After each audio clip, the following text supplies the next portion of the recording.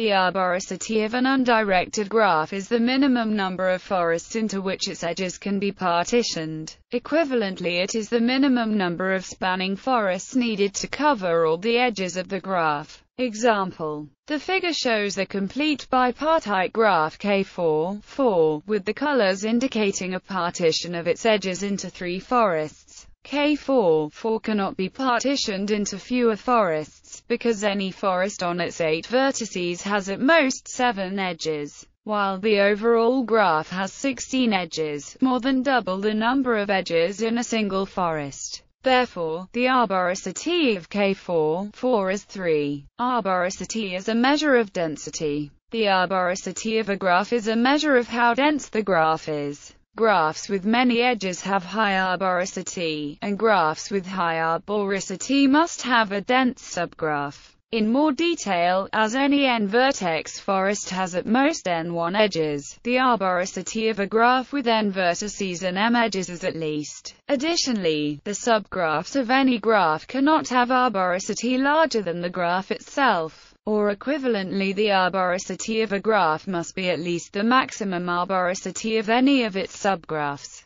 Nash-Williams proved that these two facts can be combined to characterize arboricity. If we let ns and ms denote the number of vertices and edges, respectively, of any subgraph S of the given graph, then the arboricity of the graph equals any planar graph with vertices has at most edges, from which it follows by Nash-Williams' formula that planar graphs have arboricity at most 3. Schneider used a special decomposition of a planar graph into 3 forests called the Schneider wood to find a straight line embedding of any planar graph into a grid of small area. Algorithms. The arboricity of a graph can be expressed as a special case of a more general matroid partitioning problem, in which one wishes to express a set of elements of a matroid as a union of a small number of independent sets. As a consequence, the arboricity can be calculated by a polynomial time algorithm. Related concepts.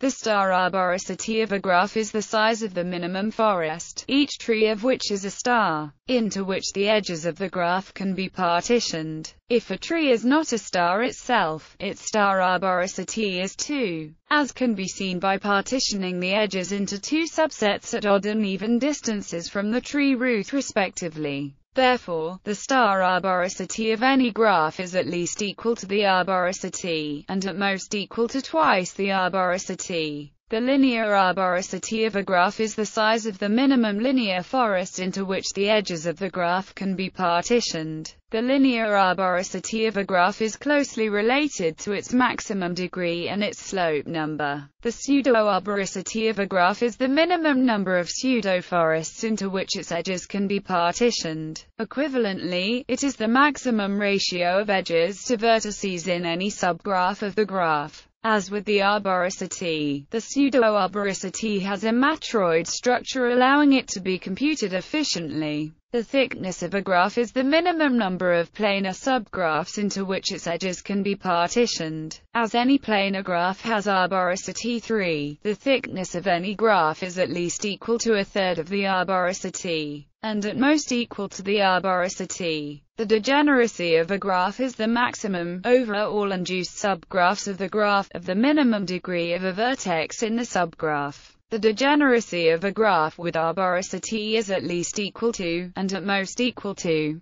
the coloring number of a graph, also known as its Shakeres-Wilf number, is always equal to its degeneracy plus 1. The strength of a graph is a fractional value whose integer part gives the maximum number of disjoint spanning trees that can be drawn in a graph. It is the packing problem that is dual to the covering problem raised by the arboricity. The two parameters have been studied together by Tutt and Nash-Williams. The fractional arboricity is a refinement of the arboricity, as it is defined for a graph as in other terms. The arboricity of a graph is the ceiling of the fractional arboricity. The decomposability generalizes the arboricity. A graph is decomposable if its edges can be partitioned into sets, each one of them inducing a forest, except one who induces a graph with maximum degree. A graph with arboricity is decomposable